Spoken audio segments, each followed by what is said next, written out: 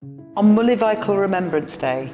we commemorate the tens of thousands of Tamil people who were killed and the widespread human rights abuses in the final stages of the Sri Lankan war.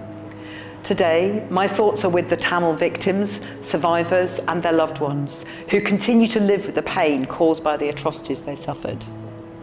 Mullivaikkal must be a reminder that as well as commemorating those who are lost, the perpetrators must be brought to justice. The Sri Lankan government has had more than 15 years since the end of the conflict, but has frustrated any meaningful investigations and failed to fulfil assurances it gave to the international community to deliver justice for Tamil victims.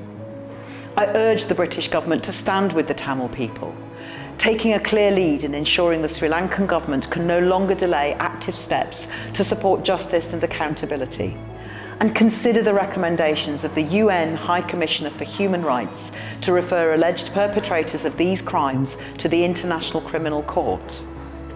I reiterate the call for Sri Lanka to respect and protect the rights of the Tamil people and work towards lasting peace, reconciliation and a long-lasting political solution.